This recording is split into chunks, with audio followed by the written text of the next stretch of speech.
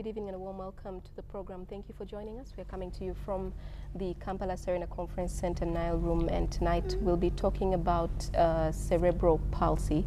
We have in the studio with us Joan, who came with her daughter, who has had cerebral palsy, and her daughter is now 7 years old. And Joan wanted us to know more about it and to also share their story. Welcome, Joan. Thank you so much for coming. Joan Nabasumba. You're welcome. And also in the studio we have Dr. Richard Idro, who is from a consultant with Molago Hospital, and he's also a senior lecturer pediatrics at Makerere University. Welcome, Dr. Idro. Thank you. Good evening, viewers. All right. And John, would you like to introduce Tesla? She's Tesla Kirabo, Nalisba, 7 years old, and she's my firstborn. She's your firstborn. She looks excited. She is. I don't know whether she knows she's on TV, but she's been excited since morning. Okay. Yeah. This is excitement at this point. Pardon? This is high excited now. Yeah. Pardon? This is high excited. Yeah. That is how she is when she's excited. Okay. Well, let's say it as it is.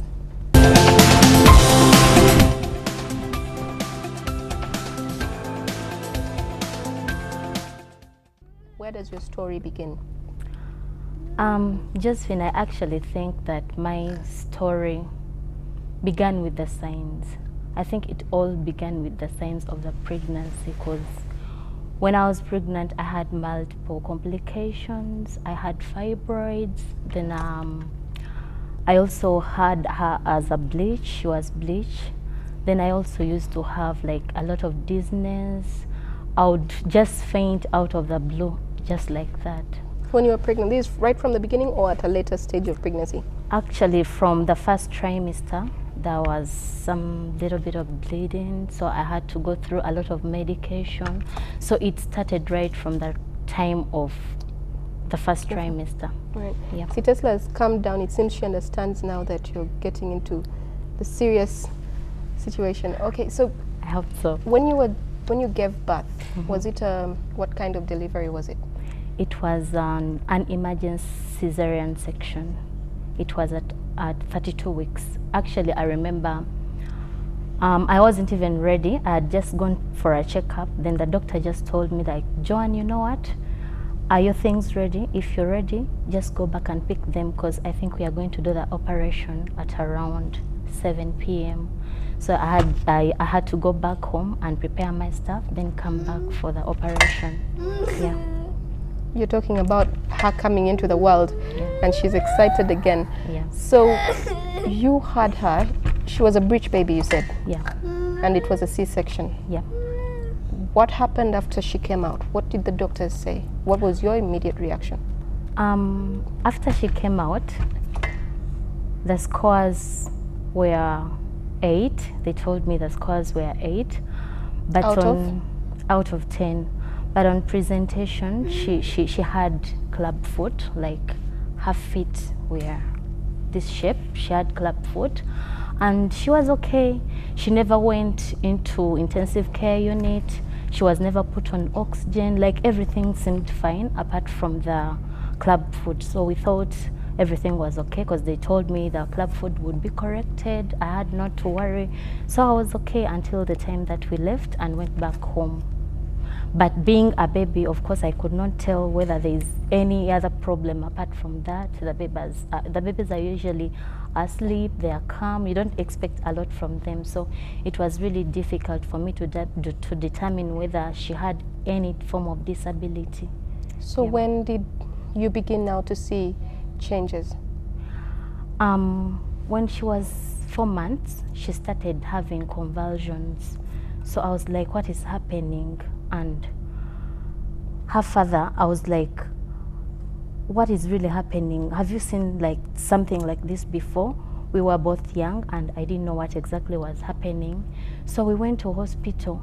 And when I went to hospital, the way she was convulsing was like she would bring forward her arms, then the eyes would widely open. So when I took her to hospital, they told me that she had flu. That's what I was told. They said flu? They said she had flu. Okay. So when I went back home, they just gave me medicine for flu, but she continued doing that, and I got a little bit scared. So that's when I went to Molago Hospital, and they told me to do a test called EEG, an EEG. So I met with Dr. Idro. I went and did the EEG. Then we brought back the results that he had to interpret to me. Okay. Yeah. So Dr. Idro, they bring the results, and what do you see? So at the age of about 4 months, Tesla presented to us with a severe form of epilepsy, which we call West syndrome. It's a rare form of epilepsy, but which severely damages the brain in children, and it makes children retard, and that is what we told mom, that your baby has these infantile spasms. Those type of convulsions, we call them infantile spasms. They make the babies tend to fold inwards, both the head going downwards, the arms and the legs. Occasionally they may extend outwards. Okay. And so we started her on treatment immediately, because the longer you delay with that particular type of epilepsy, the more damage it causes to the brain. So at what point did you then get to cerebral palsy?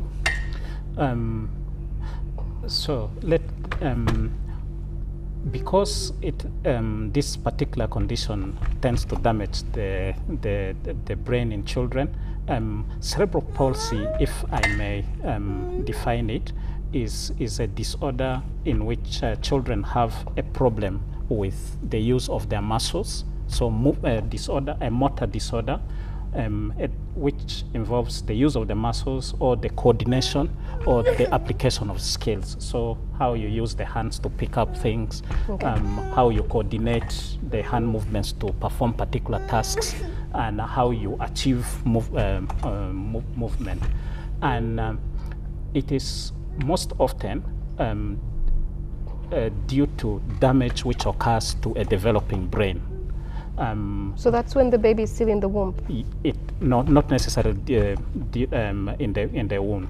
This damage can occur when the baby is still in the womb. It can occur during the time of birth, or it can occur during the first, usually the first 3 years of life. Even after birth, the brain continues developing, especially in the first 3 years of life. So in the damage occurring to a specific part of the brain during that period can result in what we call cerebral palsy. Joan, when did you learn that this was more complicated than you thought? Oh my God, I remember the day I went with her to take the results to Dr. Idro.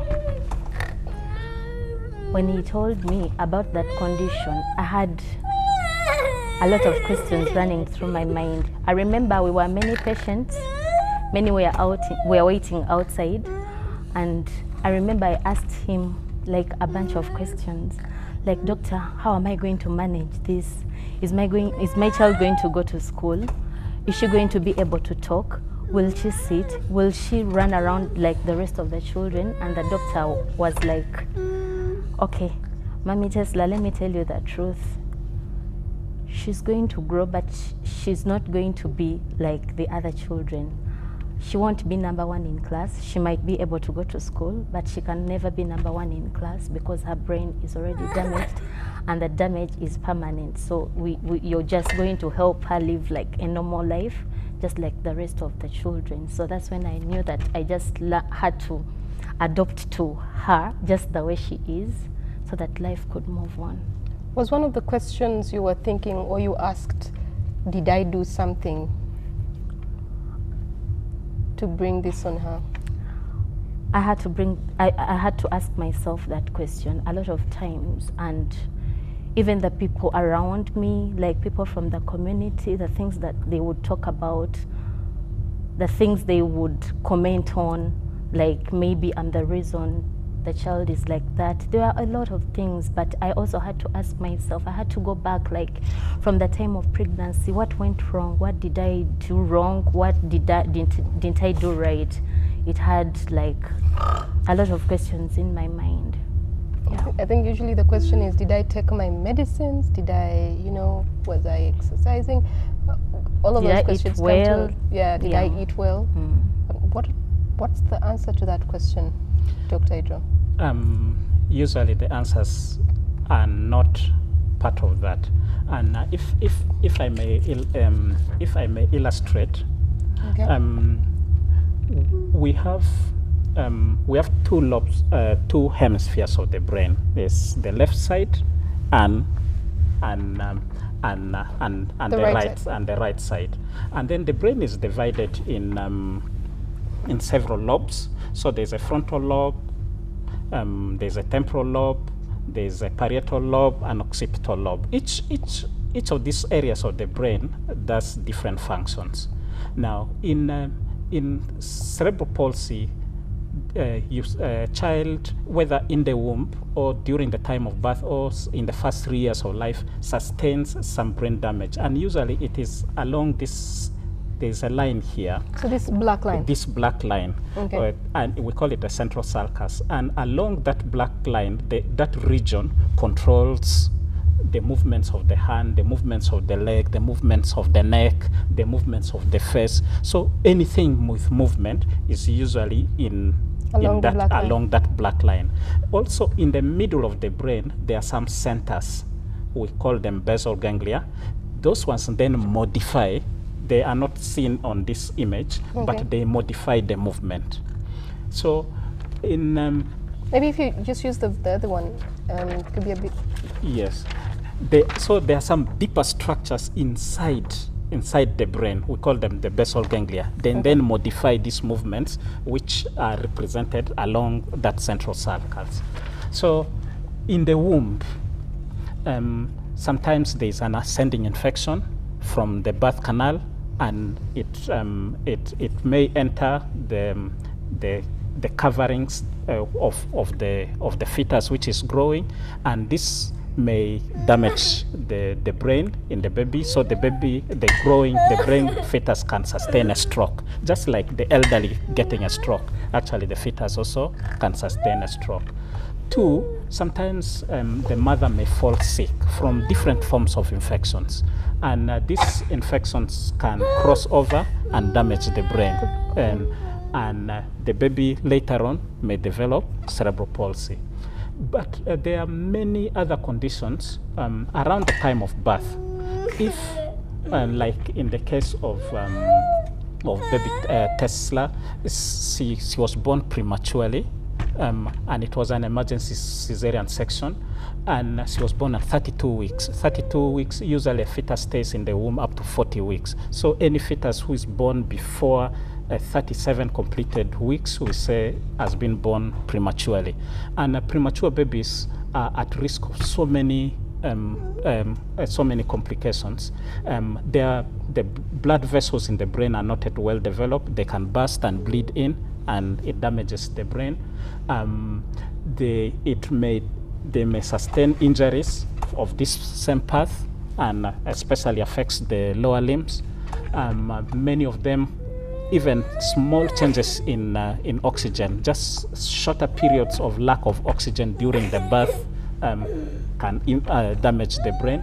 Which is what you suspect happened? Yes. So that likelihood, it's possible this predisposed the baby to these conditions. But in this particular case, I think the bigger problem then came with the epilepsy, the West syndrome. So this West syndrome is really a very damaging type of epilepsy in children. But in other children, even the ones who are born at term, if there's a delay in delivery of the baby coming out, or a difficult delivery, the babies may sustain birth injuries, and they are at risk of cerebral palsy. Then the others, after birth, children may get meningitis, Others may get infections like cerebral malaria, and this may damage the brain in these children, and they may get cerebral palsy. So really, there are so many different. And one other common cause of cerebral palsy is sometimes a baby is born, and then after a few days the baby becomes yellow. Parents say omwana alina enkaka. There's appears yellow, and this often is due to incompatibilities in the blood types. Okay. Yes, and so this yellow discoloration, we call it jaundice, can go and stain, affect the brain. I was actually going to ask if that wasn't jaundice, but then they tell most parents, put the baby in the sun. Yeah. But maybe we need to get Tesla out of her chair. It seems she just wants you to hold hand, share her excitement. So let's take a short break, and we'll be right back.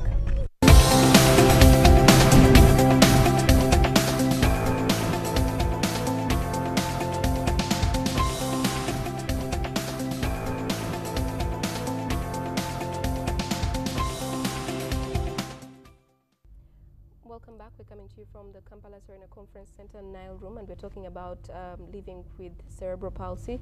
Joan is sharing her story with her daughter Tesla, who was just here with us. We've allowed her to go and rest on the other side of the hall.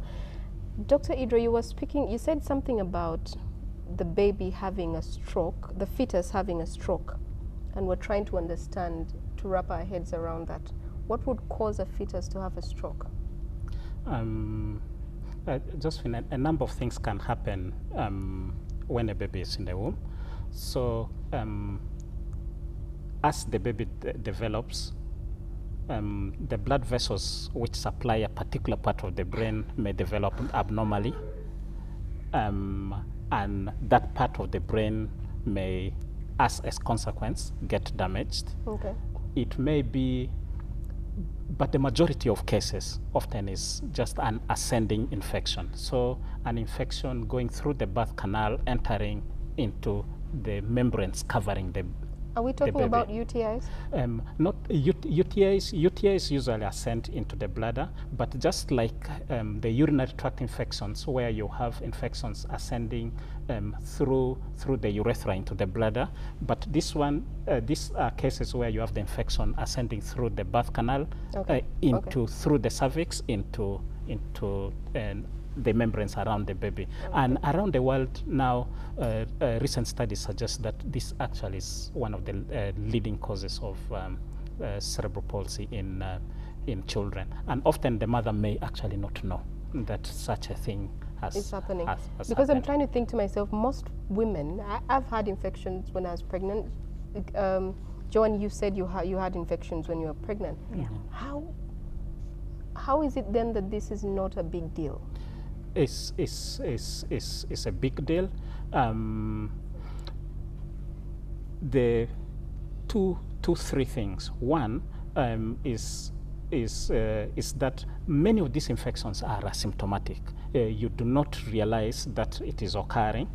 Two, even after the babies are born, in some of the countries already they have started doing what we call screening, looking particularly for a particular type of infection called Group B streptococcus.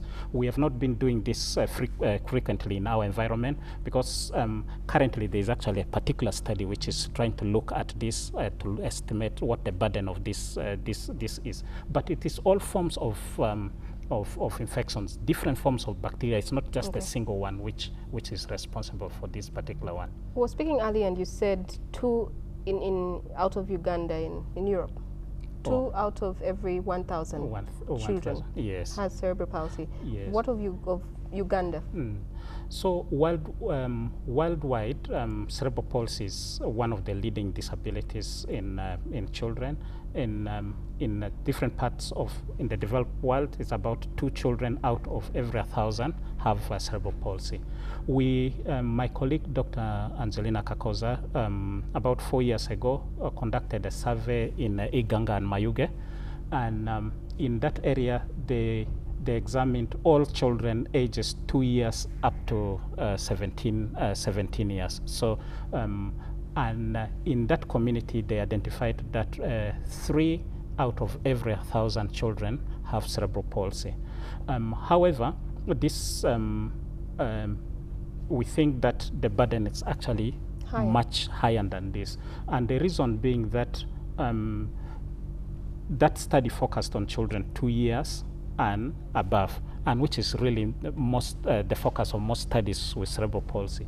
But many of the children who are severely brain injured at birth, they tend to have multiple other complications, and so we lose many of these children, and many of them die earlier, so they may not have reached the age of 2 years. So we actually think that the burden is much higher than the 3 per 1,000 in our environment.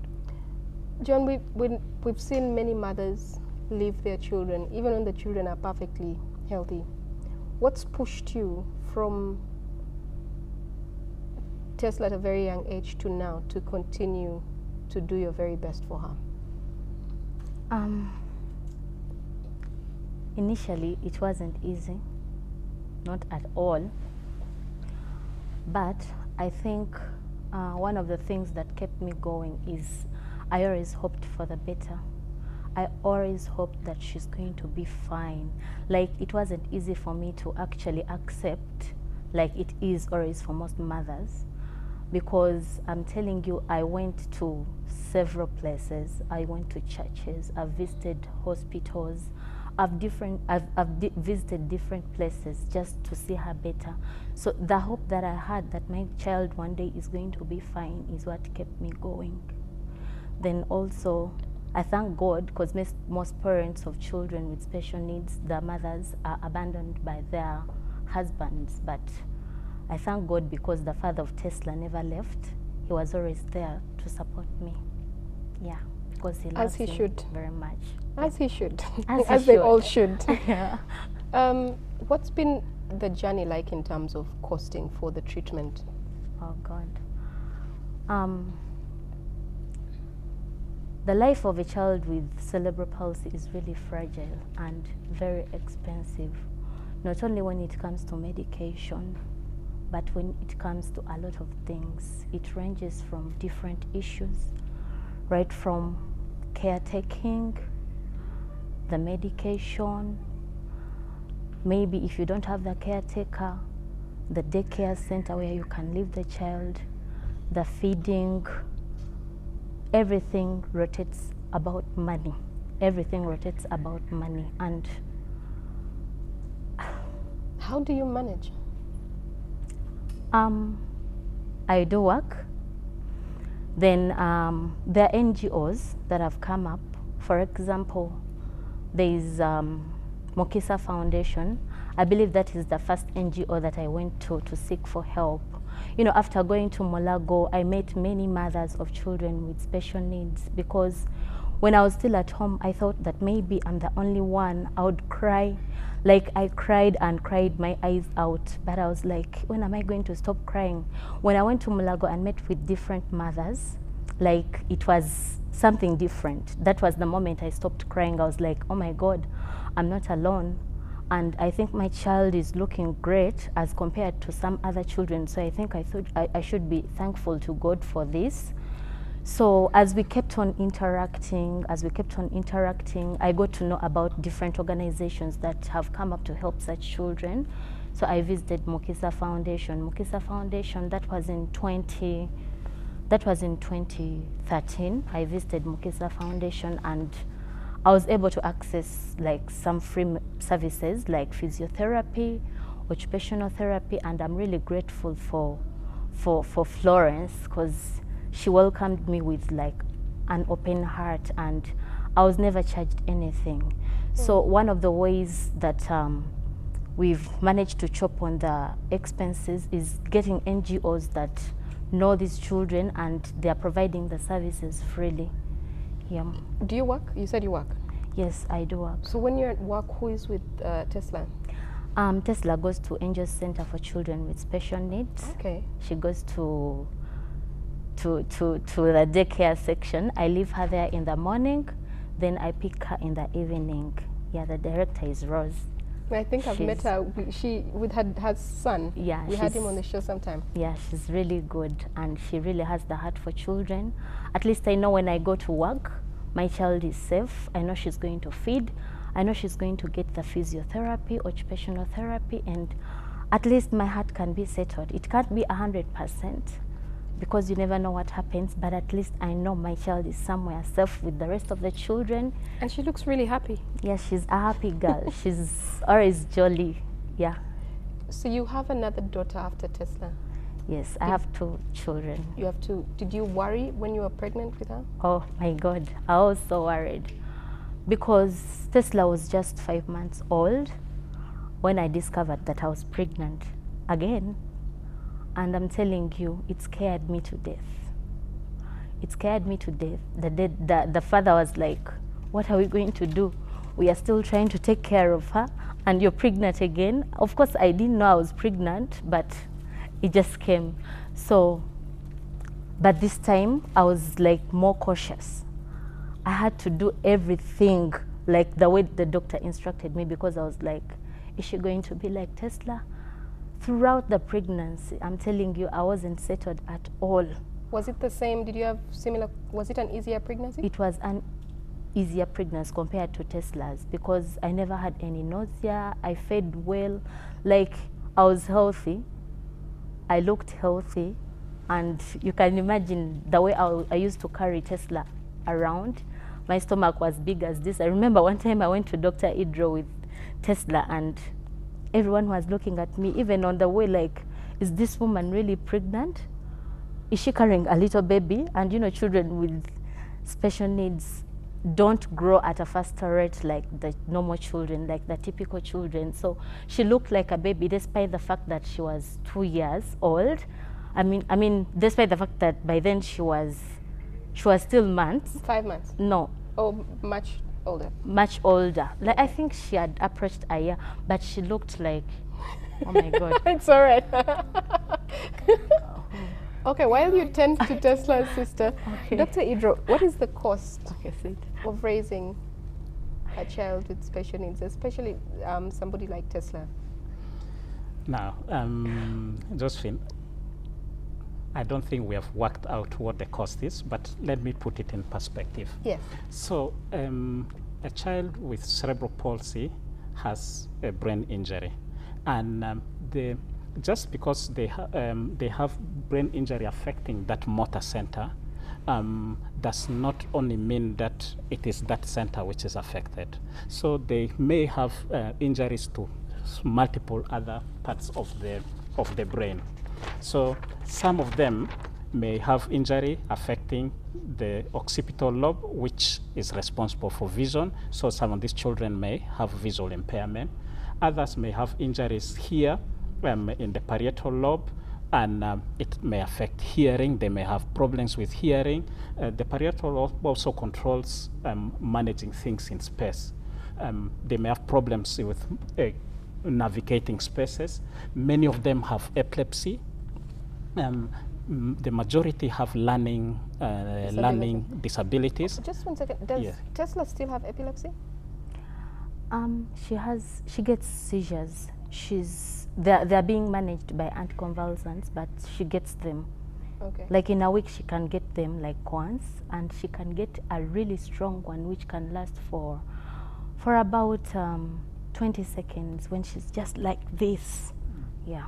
All right, I'm going to ask you to explain a bit more on that, Yes. but let's take a quick break and we'll be right back. Okay.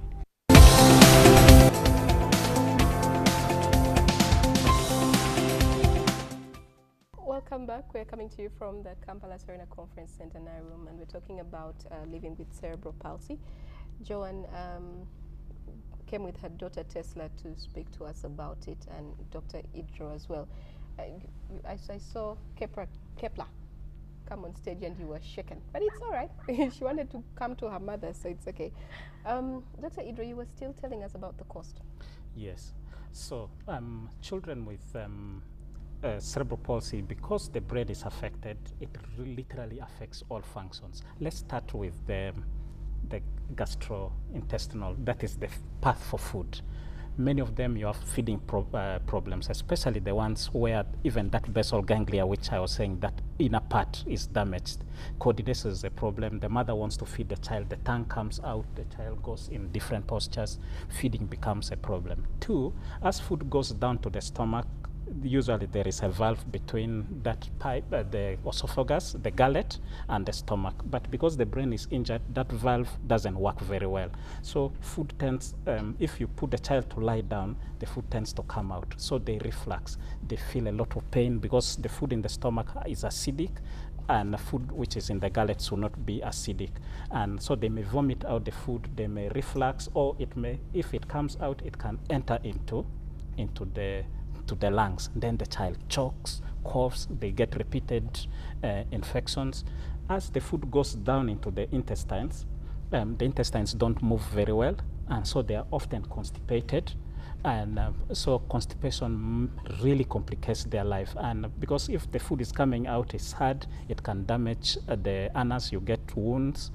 And so we really try to manage constipation. That is just the that's one system. We're looking at. Yes. So the respiratory system, breathing, because it may reflux, they get repeated infection, the chest wall is not strong enough, they are not able to cough very well, and so they are admitted repeatedly with pneumonias, chest infections. Epilepsy is another one. We have just had the description of epilepsy. So many of them have epilepsy. It may be difficult to treat, like in Tesla, we had to change medications so many times, and she went eventually taking medications which are really expensive, which those tablets, even in a tiny little baby, will cost more than 5,000 shillings per day. And in the older child, like at our age, then you start going close to 10,000 shillings in a day, because she went through several generations of anticonvulsants. Many of them, because they are not able to move very well, they become vitamin D deficient, so we need to put them in the sun, but also to get vitamin supplements, give food which is high in content with vitamin D. Otherwise, the bones are brittle, and then they get lots of pain. Many of them have hearing problems, vision problems, which need correction. So it's really so many things. The cost is enormous. Yes, I understand enormous now. John, what are your fears now? Do you worry about, as she grows older, dependence, her security, her life going forward? Yeah, I have many fears for the future, but my biggest fear is, like, if I ever died and left, would there ever be someone who would be willing to take care of her? Because even as I'm talking right now, it's difficult. Even if you're going somewhere, it's difficult to get even a relative or a friend to stay with her. I'm happy for the few who have been there for me, but it's even difficult to get someone who can help you care for her for even hours, just hours. So my greatest fear is if I ever left before her, like, would there ever be someone who can help me take care of her? That is my biggest worry. And of course there are other worries, like, how am I going to manage carrying her when she grows like a little bit bigger than that? Because even the way she is, she's already heavy. She's already heavy for me to lift.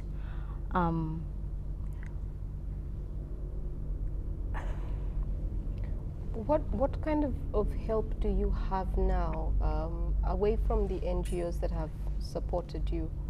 What kind of help do you have that you're able to do what you do now to be able to sustain her? I'm a social worker. I'm working. The job has been part of what has been able to help me support her. Then I also want to thank I Am Children's family, because through that organization I was able to meet a beautiful couple that has helped me with medical insurance for her. At least I know when it comes to these other diseases like infections, of course the medication for the seizures might not be covered wholly, but at least I know I'm covered for the infections, malarias, and other simple diseases that do affect her. Okay. So that is how I've been able to like sustain her.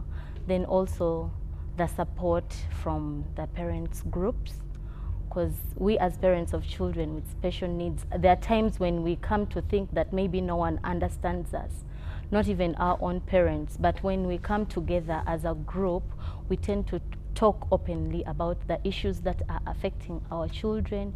We laugh about certain things about our children, then that emotional support that we need to keep ourselves going. Like the support groups have been like a motivating factor for me to keep going, because you know, like you have other people who are in the same situation as you and they have kept you like really going. I was going to ask and I was going to ask Dr. Idro, her support system, you came with your cousins who help you to help you with Tesla as they're doing now. Yeah. The support system that you have, how do you ensure that they don't lose motivation? Because even for a child who is a normal child, people get tired of watching your child for you, you know. But now a child with special needs, how do you help that situation? Now, really, that kind of help is really important for the mother, not only to relieve her from getting extremely tired, having a poor sleep, because even the baby can have problems at night, but also her mental well-being, because it's really critical that as a parent that her mind is taken care of. And so available to us in many of our units, we have like the physiotherapy units, which helps with the motor abilities. And in most hospitals, we also have the occupational therapists, which deal with this adapting the environment of the child to the disabilities. But we are not well.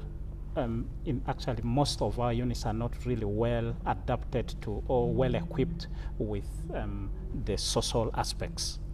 So the social services in the hospitals usually have 1 or 2 or 3 people, and they are not able to attend to the needs of many parents. So that's why we end up sending many of the parents to the NGOs around. And for example, around Kampala there are several. So those in around Rubaga area, most of them we send to Mokisa Foundation. Those around Bukoto, some of them we send to Dons. There are different groups like that where we send them to try to support these parents, because the children require really a lot of support. In some other countries out of here, they have what they call respite.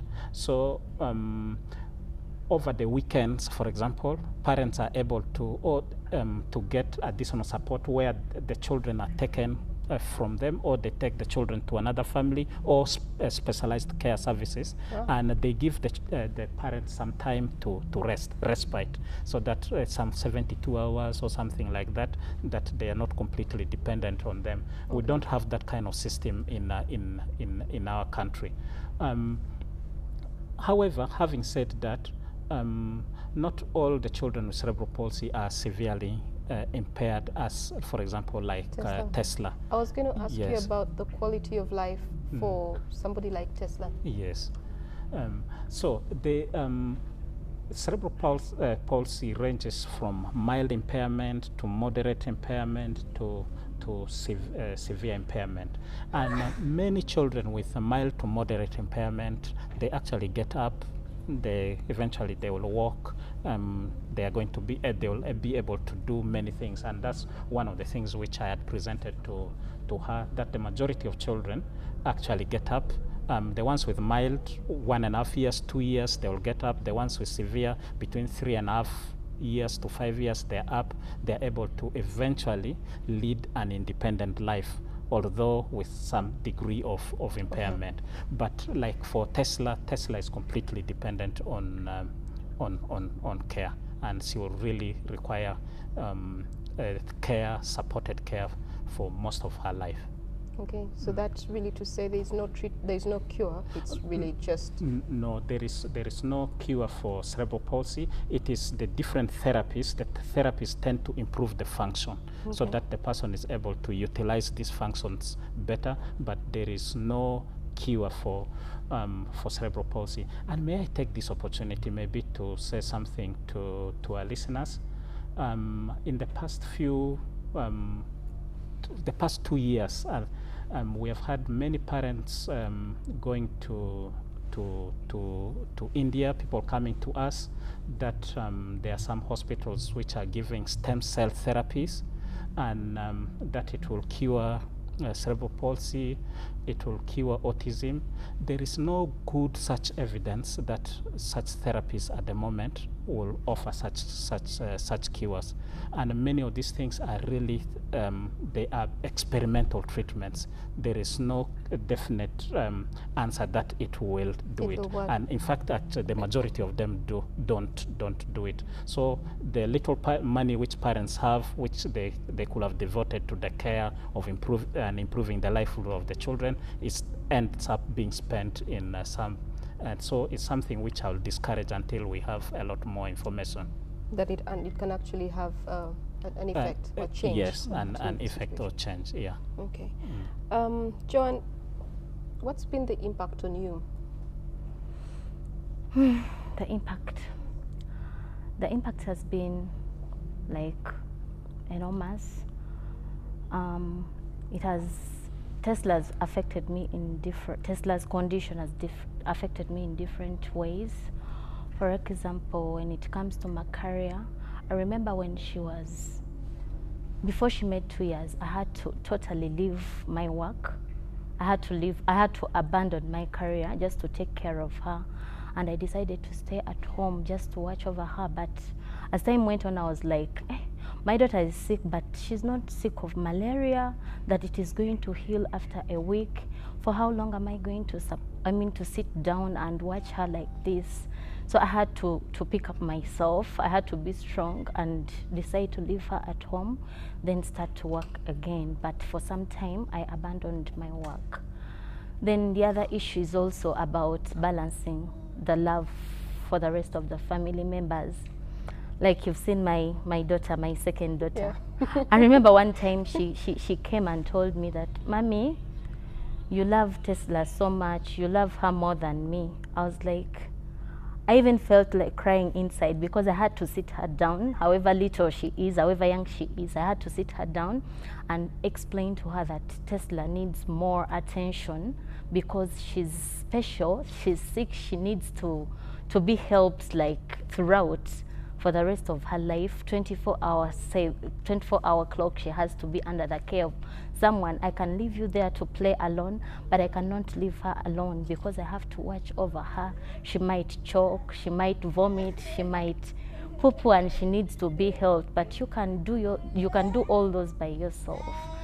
Then also, being that I'm the sole caretaker, like I have all the responsibilities, it is difficult to balance the love for my baby, then also be there all the time. Be there all the time because of the stress, the fatigue. There's a time when you reach and you're like, oh my God, how am I going to handle? There's a time that I felt like, am I able really to keep going? But you just pick yourself all together and like come back. Then also financially, of course, like the doctor said, for example, Tesla is on a range of medication, starting from seizures, then following constipation, then also muscle toning. Like she's on a lot of medications that are not in government hospitals, but you have to buy them. Like he said, they are really expensive, and at times the insurance might not cover all of them. Then it has also been very difficult to get like customized equipment or specialized equipment, especially mobility equipment at a subsidized price. They are really expensive to get, and whenever you have to go to get them, they are really expensive. But I thank God that the beautiful wheelchair that you saw her in, I got it free of charge from motivation that it was given to me by Mlago, but on behalf of motivation, I got it free of charge. I thank God for that. Then, okay. Yeah, then also, you know, children with cerebral palsy are silently suffering. Many children, I mean, many parents have left them to die, not because they want, but because they don't have the ability to take care of them. So if they don't abandon them, they'll leave them to die. They'll just leave them to die. But maybe I'll also take this opportunity to talk to those parents to encourage them, like it's not the end of the world. It is a challenge, but it is doable when you give it your heart. It's not easy. It's really a challenging journey, but it is doable. When you show the world that you really love your child, they'll also love your child. They'll also come in to support you. But the more we lock them in houses, the more we think that they are curses. Of course, they are not curses, and that's the gap that we are trying to bridge, to show the world that these children are valuable, they are very important, they should not be taken as curses. Because some people even fear, they think that their disabilities are infectious, yet they are not. Someone might fear even to talk to you or to touch you. They give you the judgmental stares. That is one of the challenges that I've had to face, the judgmental stares from the people, from the community.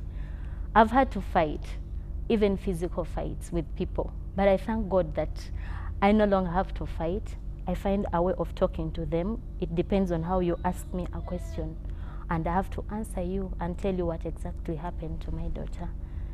So that is how I've been impacted. Thank you so much, Joan. So you're taking each day, really?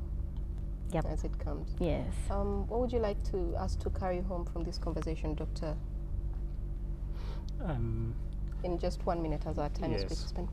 One is not only cerebral palsy, but 7 out of 100 children we have in our communities have disabilities. These various forms of disabilities. All these children can grow with bits of support. Some of them, the disability may be so severe it may affect them really adversely. They may be difficult, but with support we should be able to care for them. And we have different forms, kinds of levels of support, and let us utilize them as much as is possible. I would really like to thank Mama Tesla. She has been quite regular in our clinics in Mulago, and she has really sustained. She has allowed this girl to grow. We are really proud of what she has been able to do. It has been very hard. Her child has really had severe disability, but is an example that actually is able. And when today, as I see Tesla smile, I'm really happy that something which was so difficult, she has made good out of. All right. Thank you so much. Thank you, Doctor, and thank you very much, Joan, for coming to the show. Time is very quickly spent. So thank you, Tesla, and thank you, I forget what she's called? Kepler. Kepler, the names I told you. And thank you so much, Kepler, and everybody else for coming to escort her as she shared the story. Well, that brings us to the end of our show for tonight. Thank you for watching. Coming up is NTV Weekend Edition.